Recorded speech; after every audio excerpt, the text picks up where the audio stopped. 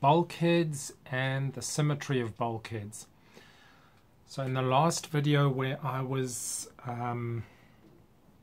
going to do a little bit of analysis and check whether the slots were center and whether I felt that the bulkheads were a little bit off center or something, whatever, I started doing a bit of measurement, and I'll just show you. That one's a bit clearer. The lines that I've drawn from a corner to there, and even though that one's missing most of its wood on the inside, you can still do a line and measure. So you can take measurements and get an idea of how symmetrical an initial measure is looking.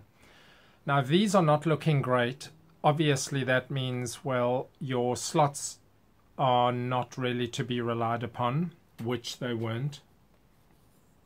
While I was doing that, I was also noticing that in some cases the curvature seemed to be a little bit larger on the one side than on the other. So I traced all of them out. I traced them all out, cut them all out, and folded them. And I'm checking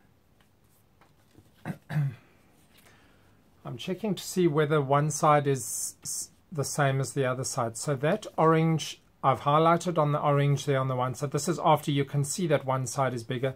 And then when you fold it so that that is aligned and trying to get your best fit, you can see that one side, in this case, this entire side is off. But in some cases, it might just be an area like that. So just this area, if you fold it, it's some of the amounts that they're off is very, very little to see. I don't know if it'll come through on the video. But then also you get an idea that according to your fold, you can see that the slot is off in some cases quite significantly, like a good 3-4 millimeters. So this kit doesn't come with the drawings of the bulkheads. It's just gives you the bulkheads. So you don't have anything to cross-reference against, and because the tracings have indicated that there's discrepancies between left and right, you can see that these were hand-drawn bulkheads where the left was drawn and the right was drawn, which is not accurate at all. Which means my initial plan to then go and do a join across there and maybe beef them up a little bit. Someone suggested doubling them in thickness, is not really worth doing because the bulkheads are not great to start with. You could build a ship, and I guess if most builders would not have checked the bulkheads, they would end up with a ship that was okay, but you'd end up with maybe a little bit of waviness, or your left side of the hull and your right side of your hull wouldn't be perfectly symmetrical. I'll be more pedantic than that, and I'll correct it all, which means that I need to recreate my bulkheads, which is okay since I was thinking of doing that anyway, in thicker material. I'll do it in 5mm ply or something. This is about 2.5, 3mm max. So then taking a bulkhead which you are not exactly sure which is the better side, the left or the right, I mean, the best you can do is sort of take an average, eyeball it, see what you think is the best looking curve. Since I have nothing to reference against, I don't even have, if you look at these, if you look at this sheet, the top view, I've measured against this deck piece, and I have measured the side view against that piece, against the keel, and it's, you know, it's too long here, too short there, too wide here. It's inconsistently out of size. So it's not like I can take the plans and go and scale them up by 5% or whatever was required to match the keel.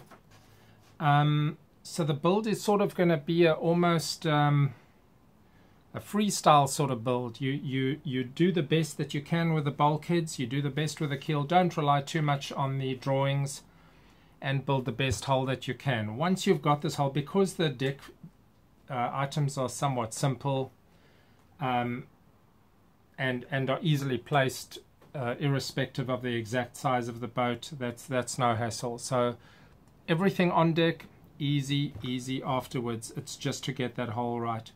And I'd like to get a nice symmetrical hull, and since I'm going to have to cut bulkheads, I'm just going to cut a new keel in 5mm, so that'll solve that problem of the thickness, and it'll solve the problem of getting the shaft sticking out of the thickness of the wood.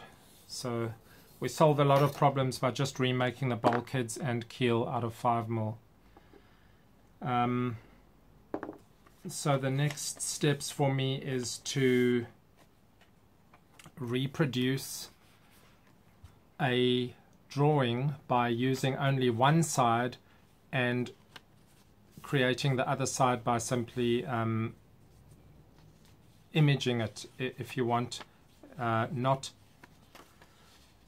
using the kit bulkhead to give you a guide, just choosing the better side.